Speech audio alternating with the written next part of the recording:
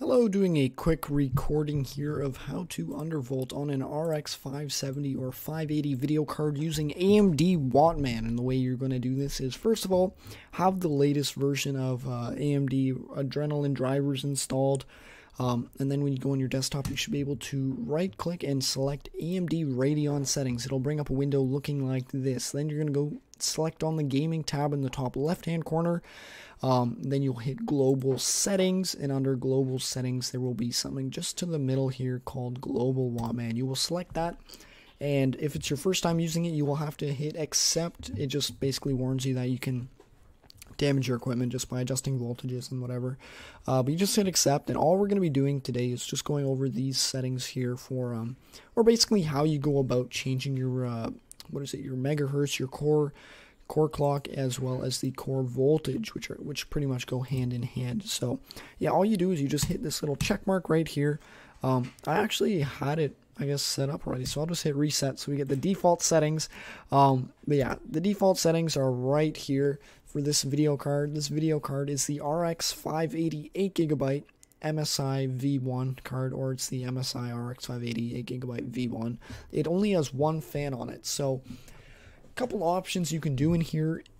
First of all, I recommend, if you're going to leave the the core clock the same, do a little bit of research and drop and figure out, or just through testing, figure out what your card can run at, like what frequency can run at the lowest voltage possible, pretty much without crashing. And the reason you want to do that is so that your card can run cooler, and if your card runs cooler, it'll generally run quieter as well.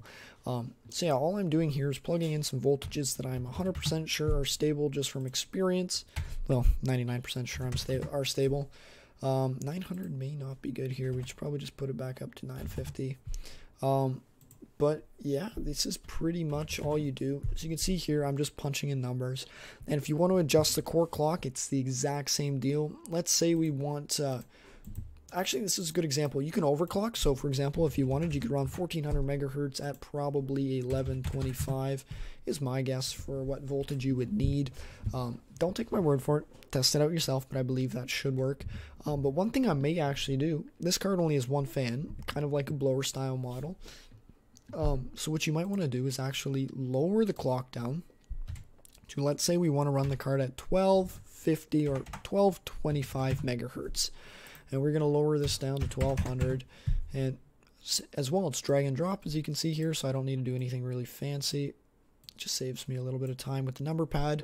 But the reason you'd want to lower the clock down, like obviously your first thought would be like, oh, well, isn't that going to lower our performance a lot? Well, let's see. Let's go to calculator. Is that a calculator? It's an app. If I have to download, okay, there we go. Perfect. So if we're going from 1400, which is our, or let's say 1350, minus 1225, leaves us with 125. There's 125 megahertz difference. And if we do the math correctly here, so 125. How do we do this? I believe, sorry guys, this is math on the spot here. So this is 1350 divided by 125. Oh, I didn't punch in the numbers correctly. 125 gives us 10% megahertz difference, and the performance is probably going to be about 10% as well. So that's something to consider. Where it would be worth overclocking is if you're going from 55 FPS. An additional 10% would give us about 60 FPS. But in most cases, like my whole point is kind of like lowering the core down to about 1225. You're going into a more efficient power range for the card. I believe the card is most efficient around 1100 megahertz on the core to 1200, depending on like your kind of quote silicon lottery of what kind of card you got.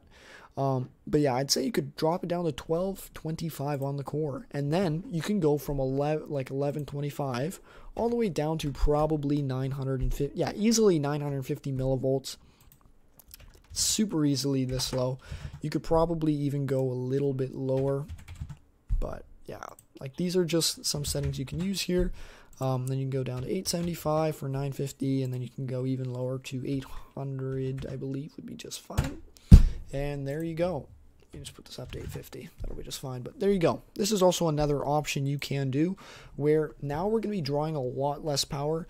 I will recommend you do test these, whatever settings you put in here, you test them out either in a demanded game where you crank the visual settings to the highest so that you're getting 100% GPU usage, or you get a program like Unigine Heaven Benchmark. It's free to use. You just load that up, and if there is if your voltages or core clocks are not stable, the system will freeze up. And don't worry about making mistakes. The worst thing that'll happen is your system freezes. You'll have to hit the power button. You'll have to hard shut down the system by hitting the power button for about 5 seconds, and then you just boot it back up. AMD Wattman is great. It automatically resets all your settings, and yeah, and then you can go right back into it. You just go to the desktop, hit AMD settings, go into global settings, and then select global Wattman. And always, guys, remember to hit the apply setting after you change anything. One thing you may want to do if you are on an RX570 is go down to the power limit and increase this maybe to 130 watts if you do want to overclock. But in most cases, lowering the voltage will give you a little bit more kind of wattage to work with in terms of yeah, basically, anyways, I'm not even going to go into that much detail, but yeah, AMD Wattman, I really recommend it for adjusting your voltages over MSI Afterburner. MSI Afterburner is great. Here I have MSI Afterburner. I use this a lot.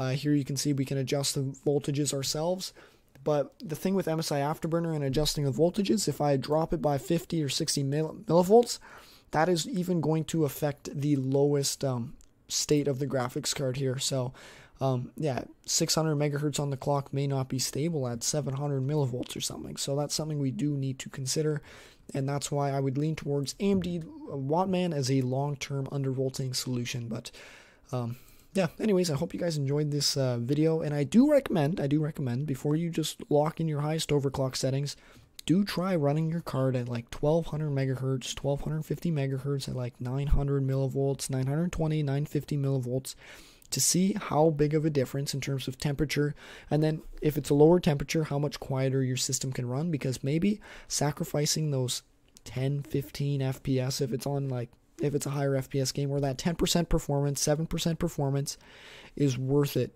to have a quieter gaming experience. But anyways, guys, if you guys have any questions, definitely reach out to me via YouTube comments and stuff, and I'll always get back to you. And yeah, have a great day, and thanks for watching.